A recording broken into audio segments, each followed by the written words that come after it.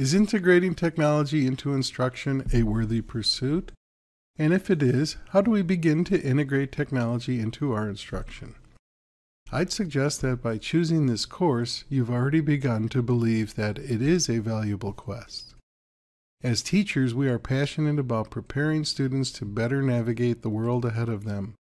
And as part of that process, we seem to be convinced that their exposure and interaction with technology is inevitable.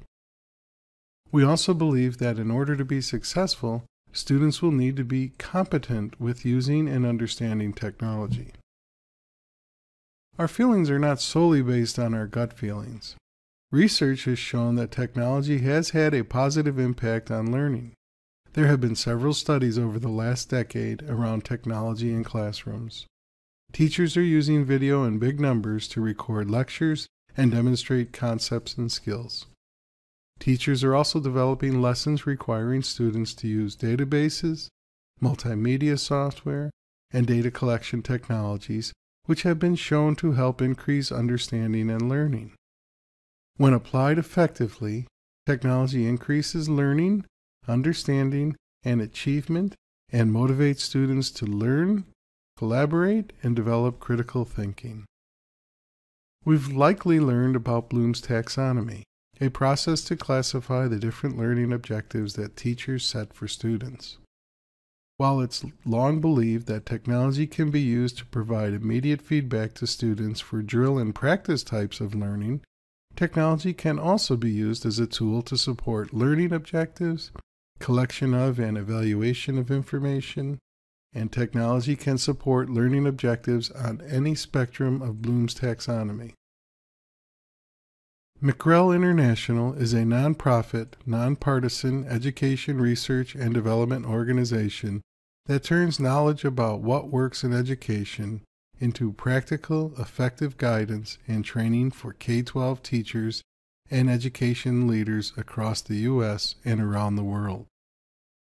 In 2007, researchers at McREL, including Howard Pittler, Elizabeth Hubble, and Matt Kuhn, took sound strategies for teaching and organized them into a framework for planning instruction.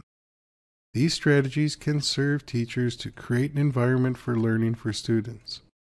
Additionally, the researchers have developed 9 categories of instructional strategies that teachers can use along with the instructional planning framework to better help students recall prior knowledge, construct meaning, organize and store information, and make predictions. These instructional strategies have been consolidated into the table as shown here. Thinking about instructional strategies in terms of these 9 categories may help teachers better enable students. A third component of the strategy that McREL researchers developed is a matrix of 9 categories of technology, which help us look at the tools of technology and how we use them for instruction. Technology constantly changes, and the table has grown from 7 categories in 2007 to 9 categories today. The categories of technology shown in the table can help teachers look at technology and assess how different tools might serve learning objectives aligned with different instructional strategies. If we blend the categories of instructional strategies with the categories of technologies developed at McREL, along with using the framework for instructional planning, we can provide teachers with a roadmap for effectively integrating technology into instruction, and perhaps more importantly, better prepare students to learn and navigate the world ahead.